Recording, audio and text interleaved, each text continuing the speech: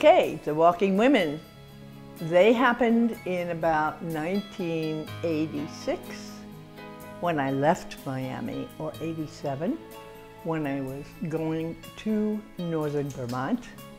And I'd had a little bit of drawing, and there was a lively model, and I was very excited, and she never stopped moving, and she jumped into that position, and she held it maybe for a minute, minute and a half. You cannot stop and measure or anything, you just, and then she did some other positions which I couldn't get, and then she walked away. And when she's walking away from the pose, I got this one. And I thought to myself, and I talked to a girl I had been in school with very briefly, with Bill Meyer in Miami, and I said, I can still draw. I can still draw. And that was the beginning of my really serious art devotion for the rest of my life.